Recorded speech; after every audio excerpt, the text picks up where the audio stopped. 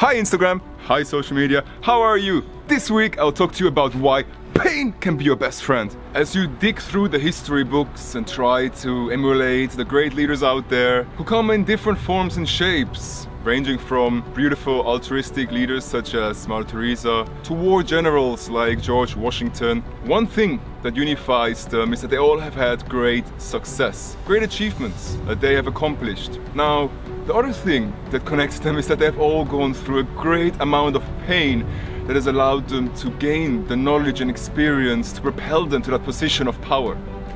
In fact, pain is our body's natural alarm system that has kept us alive for centuries and centuries, over millions of years, and is indispensable to our life. Furthermore, pain can be discovered in your body, mental state or emotional state, and we really should start to pay more attention to it. Let me ask you this question.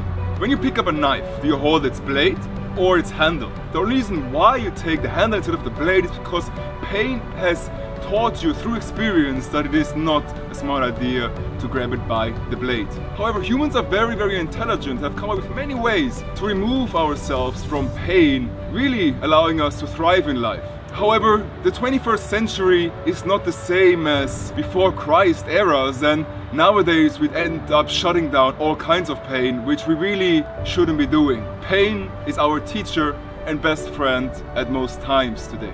So what do I mean when I say that the pain of the 21st century is different? Pain is pain, right?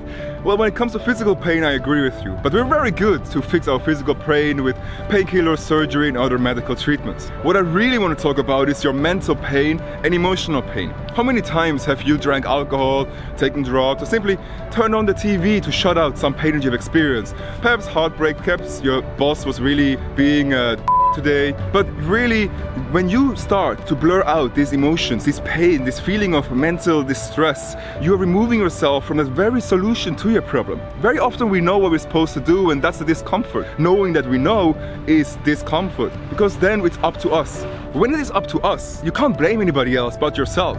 You see, it's your responsibility, meaning it's the ability to respond to the situation. You're a human being, for God's sake, like you're the top of the top. You have managed to be alive in the 21st century, and if you're able to watch this, you probably have enough money to do anything you want in your life. So please stop whinging and stop turning off your feelings and start listening. Start paying attention to your pains and transform it into motivation to take action and bring about the change that you want to see in your life. You don't want to be that guy lying on a deathbed wishing to have done something different in their life. You too will die very soon, so you better take some action now.